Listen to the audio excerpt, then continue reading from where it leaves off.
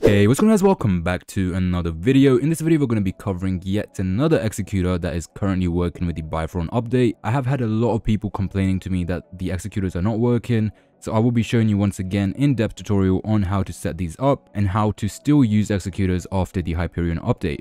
So again, I do request everyone to watch the video to the very end so you don't have any questions. If you are struggling with anything, make sure you watch the full video before you leave a comment saying that's not working, okay? So make sure you watch the video to the end, and if you still have any questions after that, then you can leave a comment down below and let me know what you're struggling with, and I will try my best to help you out. If you want faster support, you can also join my Discord server, which will be linked in the description.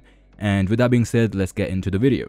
So as some of you guys might know, the anti-cheat developed by Byfron called Hyperion has recently come to the Roblox version on the Microsoft Store.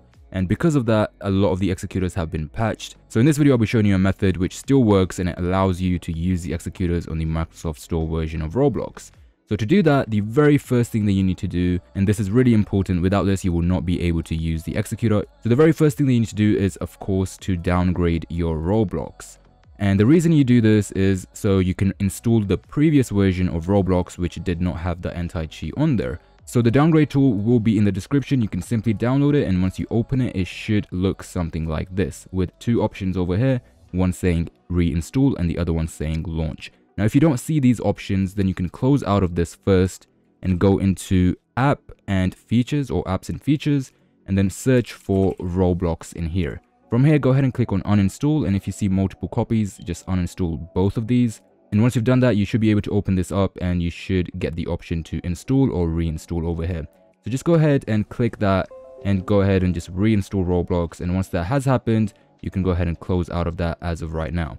Once you've done that, we still have one more step to go before we can download the executor. So the next thing you need to do is come over to your virus and threat protection. It's the same thing on Windows 10 and 11. And then from there, go ahead and go into manage settings and go ahead and turn off the real-time protection. You will be able to turn this back on in a little while, but for now this needs to be turned off, otherwise the executors will not work. So once you've turned that off, at this point you are now ready to download the executor.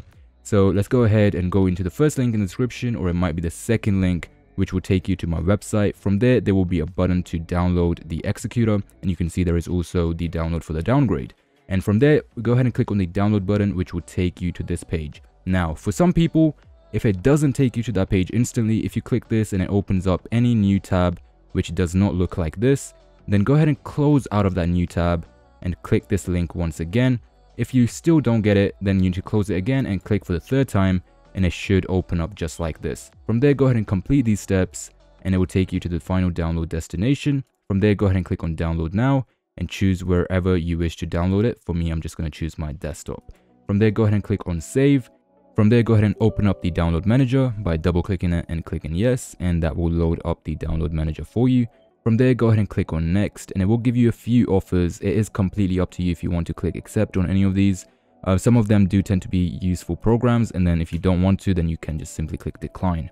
So once you've done that, you will get the final download link. Go ahead and copy that final download link and paste it back into your browser. And now you can choose wherever you wish to download Fluxus. So I'm going to choose my desktop. Now for some people, it might block the download. Your browser might end up blocking the download for Fluxus. If that does happen, then hold down Control on your keyboard and press J, which will open up your downloads folder. And from there will be a button to approve the download manually. It might say the file is dangerous or something like that. It is completely up to you if you want to believe that, but I'm telling you that it is completely safe, okay? So I'm tired of hearing people saying it's not safe, it's telling me there's errors, you know, there's viruses. If you don't want to believe it, don't download it. As simple as that.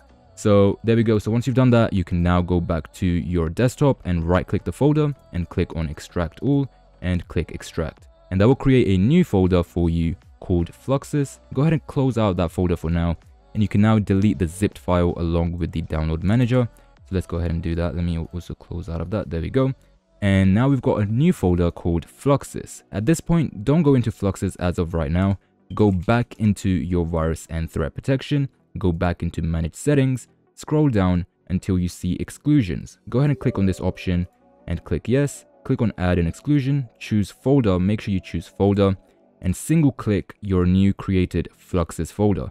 Make sure you don't double click it. If you've accidentally done that, just click back and make sure just highlight it, as you can see this little border around it, and click select folder, and that should add it into your exclusions. As you can see, mine is here. I've done it multiple times, but it should be added into this list right here. So once you see it in that list, go back, and now you can turn on this option right here if you wish to do that. That is no problem. So once you've done all of that, now at this point you are ready to use the executor. So to use executor, let's go ahead and open up the Fluxus exe. If you get this option, click on more info and click run anyway, and click yes. So here we go, and once you do that, it will open up the download manager. So let's go ahead and click on next and click the top option and let it download all of the files, and it will automatically launch once all of the files have been downloaded. You don't have to do anything, and once it does complete, it will ask you for a key. Now I will show you how to get the key right now, so make sure you follow the steps very carefully. I don't want any comments saying we don't know how to get the key, okay? That happens way too often. I'm tired of hearing it. Just watch the video. Watch the video. It's as simple as that, okay? So from here, go ahead and click on get key, and it will open up a new link for you.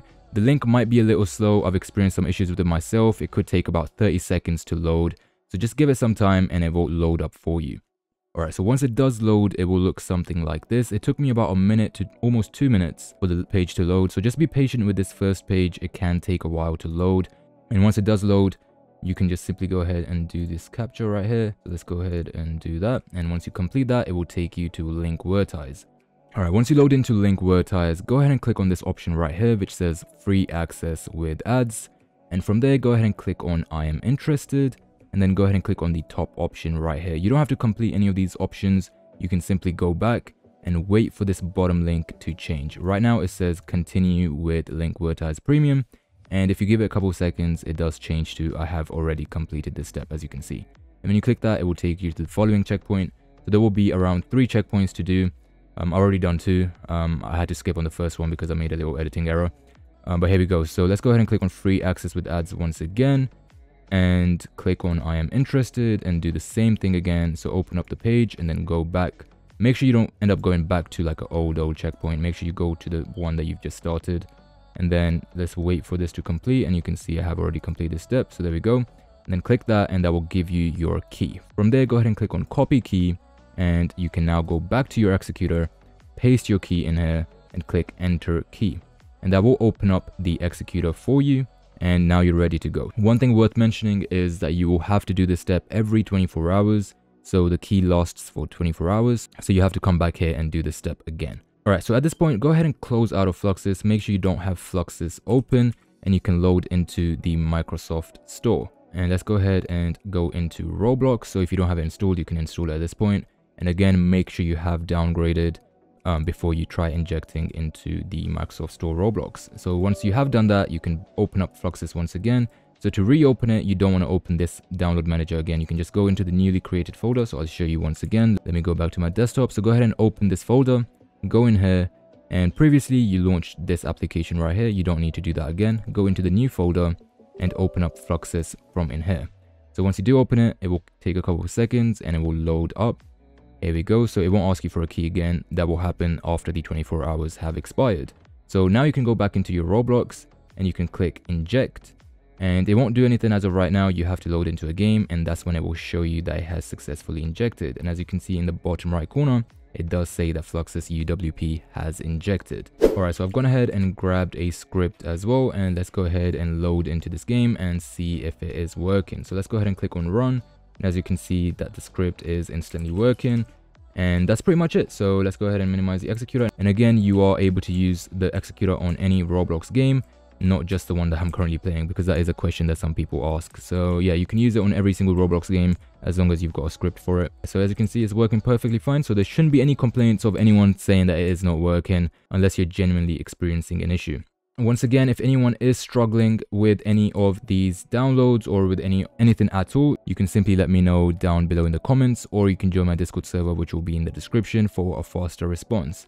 Let's go ahead and execute the script once again, and as you can see, it works without any issues. And that's pretty much it for the video, guys. Hopefully you did enjoy it. If you did, make sure to drop a like, subscribe to the channel, and as always, thanks for watching.